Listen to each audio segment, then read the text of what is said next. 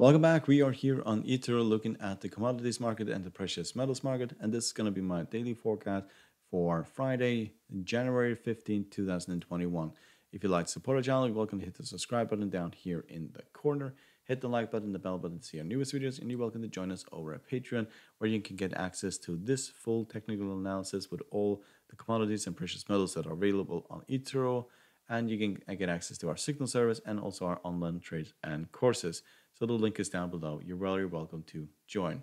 So we're looking here at the US dollar index. And as you can see, we rallied all the way up towards the top of the Bollinger Band and then gave most of those gains back. And now we're trading just at the 20 exponential moving average. If you look at technical indicators, they are turning around. So I did expect this to fall towards the bottom of the Bollinger Band here, which is the previous lows today, but no, it did not happen. It rallied. It was a really strange trading day. It was basically just back and forwards constantly. And at this point, it looks like we are ready to go to the downside. We are in a downtrend. We have been here for a really, really long time. And the last few days, we have been trading just above the 20 exponential. And now we're probably most likely going to head back towards these lows. There's going to be a lot of stimulus, and that will basically work against the US dollar.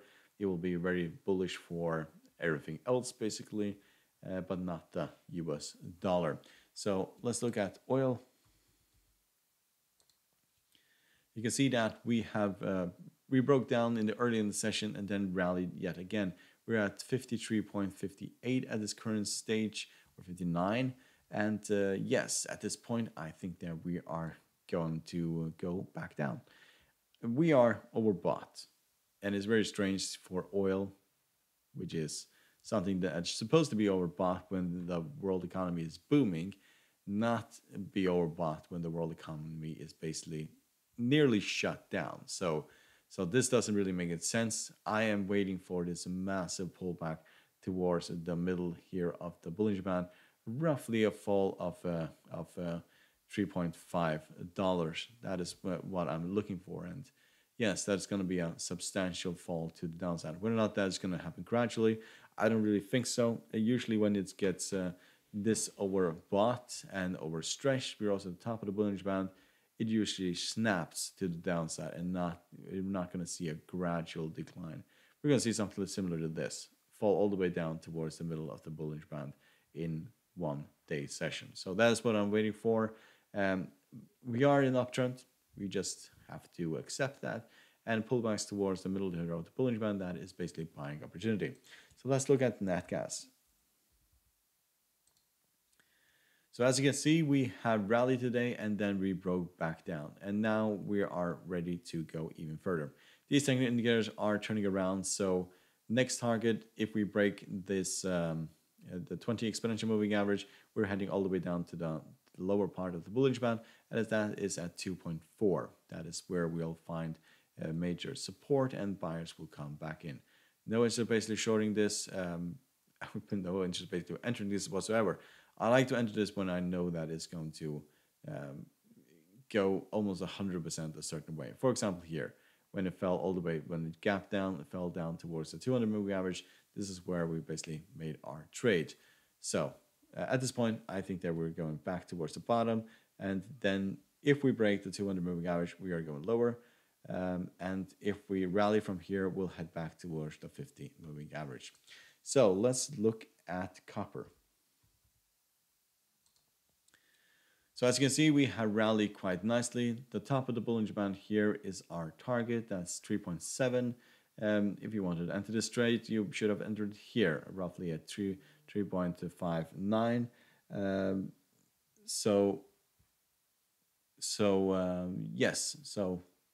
Yes, yeah, there's not much more to say about this. A pullback towards the 20 exponential, that is basically buying opportunity. This has been very reliable for a very long time. So a stop loss right underneath the 20, that is basically your chance to get, quite a big profit here of copper. So let's look at gold. So we have been back and forward the last few days. We are fine. We are basically stabilizing here, and that is a very, very good sign for gold. We are not breaking down, we are basically stabilizing, and usually we are also stabilizing above the 200 moving average. So that is a good sign. At this point, our target is basically the highs here of the Bollinger Band. So 1940, that is most likely where we're going to head. It won't happen in one day. It will probably go gradually to the upside, very similar to this. However, if we break below the 200 moving average, we'll most likely head towards 1800, and then we'll head towards 7050, and then after that it will break down quite substantially.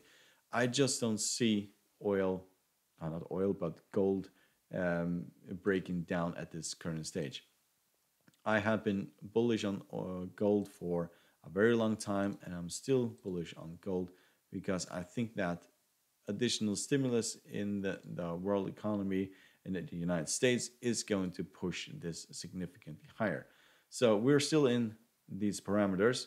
We have the resistance line here, the support line here.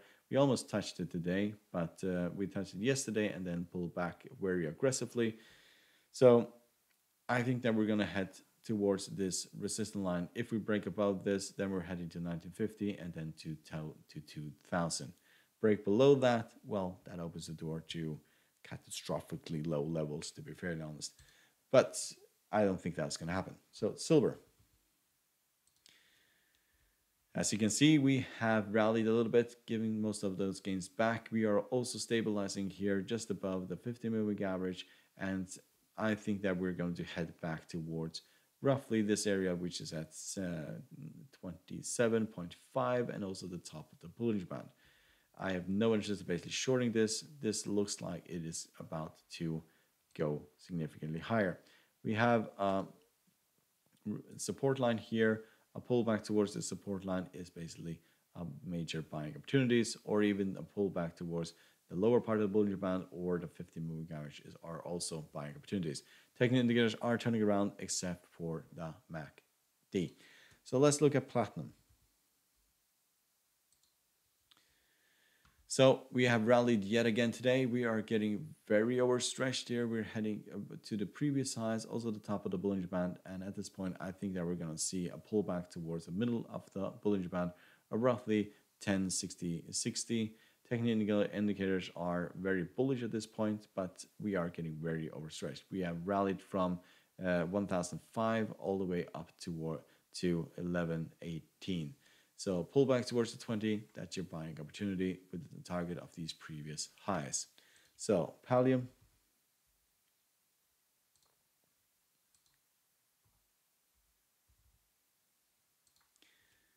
Palladium, we can see that we have rallied a little bit today. We are trading above the 20 and the 50 exponential moving average. The target at this point is the top of the Bollinger Band, which is at the 2.467.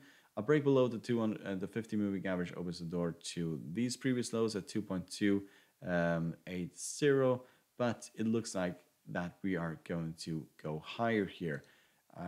We have created kind of a support line here.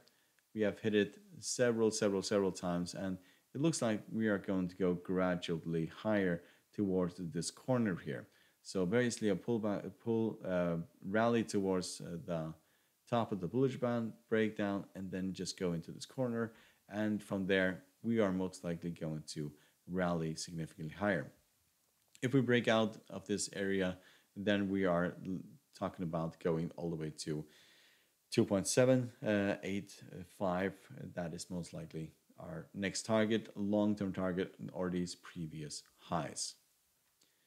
So, hope you find this helpful. You're welcome to support the channel by subscribing, hit the like button and bell button to see our newest videos, and you're welcome to join us over Patreon if you want the rest of this, access to the rest of this video and our signal service and so on. So, good luck and thank you very much.